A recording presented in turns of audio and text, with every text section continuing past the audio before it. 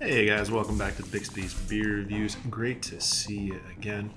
So we've been on this journey together a while now, and it's time to start a new chapter in our exploration of all the wonderful hops that are out there in the American craft brewing scene. Now, we've done our big five hazy hops that you see everywhere. We've done the next five that you see in supporting roles almost as often. We've checked out the 3 C's that go into West Coast hops, and we started down the path of checking out the many New Zealand varietals that are trying to follow Motueka into to common usage. So we've sort of covered a lot of the widely available hops.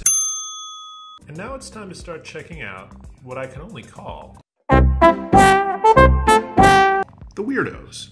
Hops you see occasionally, but then nonetheless have some sort of particular feature or pungency or other usage that makes them appear now and again in beers, and ones really that I've never encountered before, and that I may not know what we're going to get into. So I cannot think of a better beer to start out with than from 3 Notched from their illustrious Nephrology series. It gives us so many great single hop beers. We're going to check out Zappa.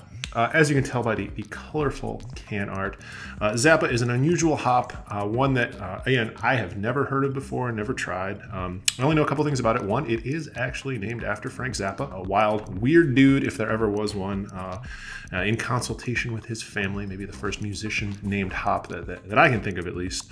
It's also a purely wild Neo-Mexicanist hop. They found it growing wild in New Mexico, and they cultivated it. It's not intentionally bred from any other stock. It's just itself, and it came to be on its own. So a strange one, an unusual one, and again, something that I don't know what's going to be going on inside this glass. So let's crack it open, take a look.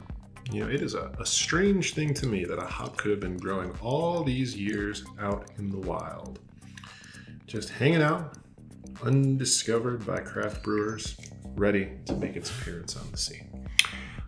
Not going to belabor the point here. It's a hazy IPA. You know what the classic New England IPA appearance is. That's what we got here. Let's just dive right into the aroma. Well, this is the right hop to start the series off with, because this is a bizarre aroma. I certainly get some tropical notes up front. I wouldn't describe it as the sort of intense pungent tropicality that we get with Strata or some of its ilk.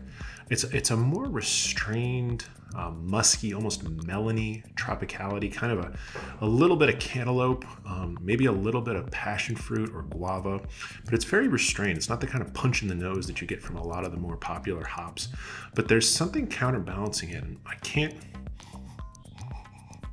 it's kind of a minty note, but I want to say at once a little bit more vegetal and also a little bit more herbal than that. I don't know exactly where it's going. It smells a little bit like some of the pollinator flowers that I grow in my backyard. Hyssop flowers, if you've ever smelled those, or hyssop leaves.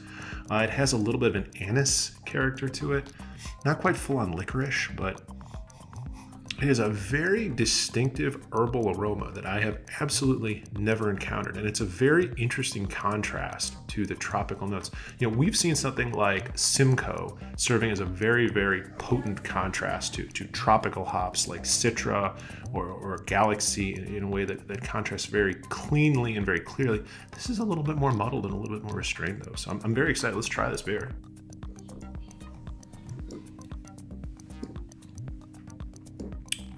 And there it is again. The melony character is even more present in the taste here to me.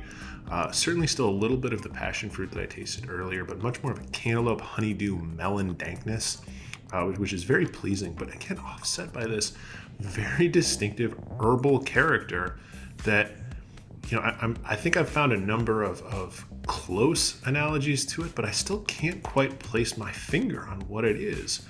Again, it's somewhere between mint and anise and hyssop, and then even a little bit, we have wild heather in the backyard. It's something like that too. It is a very, very particular flavor. You know, what comes to mind, honestly, is Vic's Secret, and in the way that Vic's Secret, instead of having the intense pineapple tropicality of Galaxy, has a more restrained tropical note, but then also has that little bit of a grassy kind of peppery note to it that can be a little more subtle, a little more interesting, but it's not that flavor. It's very different. And so, as advertised, this is a wild, weird hop, and I honestly want to see it again. I'm not sure how, honestly, it would interact with other hops. So I'm very eager to try it now in other applications. So again, some tropical melon and some question mark mint herbal thingy going on.